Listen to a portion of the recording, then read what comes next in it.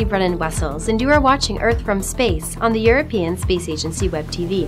Sentinel-2A takes us over central eastern Brazil, more specifically where the Bahia, Tocantins, and Goiás states meet.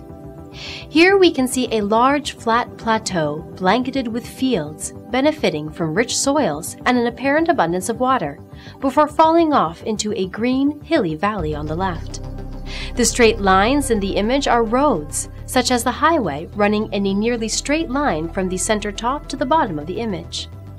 The area is particularly known for soybean production.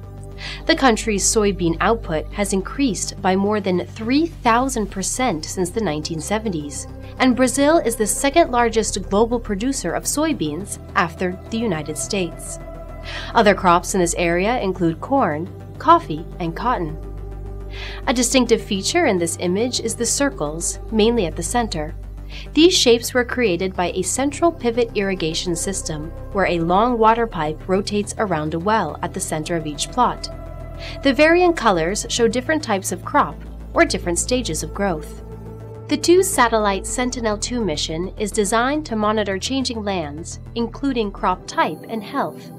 While the first satellite has been in orbit since 2015, its Sentinel-2B twin was launched on March 7th. Together, the satellites will provide new images of Earth's land surfaces every 5 days. This image was captured by the Copernicus Sentinel-2A satellite on August 8th of 2016.